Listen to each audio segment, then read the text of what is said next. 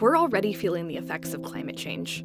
Intense heat waves, longer fire seasons, droughts, and floods.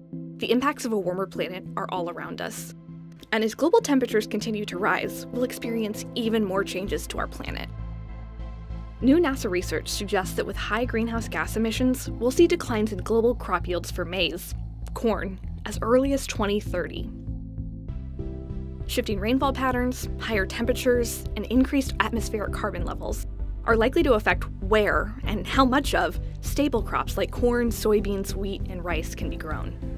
Using multiple highly accurate supercomputer models, researchers projected future global conditions based on greenhouse gas emissions. They ran these results through models that simulate how crops respond to changes in things like rainfall, temperatures, and atmospheric carbon dioxide. By using multiple computer models, the teams could compare results and be more confident in what they learned. Overall, corn and wheat showed the clearest results.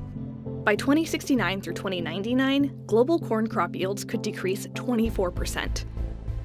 Corn is grown around the world, with large quantities grown in countries close to the equator. Rising temperatures in this region will put stress on those plants, leading to lower crop yields.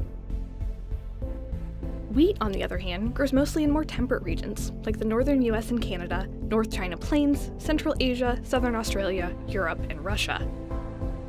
Warmer global temperatures and higher atmospheric carbon dioxide could increase wheat crop yields up to 17%. However, these increases will likely level off by 2050 or so. Changes to our global agriculture are likely to happen relatively soon, even in scenarios where we significantly lower greenhouse gas emissions. The more we understand about how our global food systems will change in a warmer climate, the better prepared we can be.